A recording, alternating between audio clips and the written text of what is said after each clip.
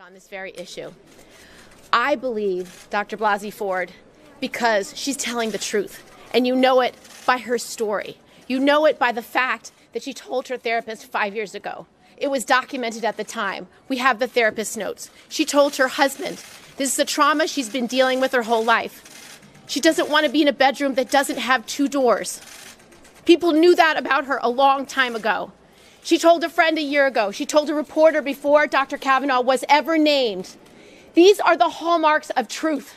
These are the hallmarks of someone who wants to be believed because she fears that if this person is confirmed.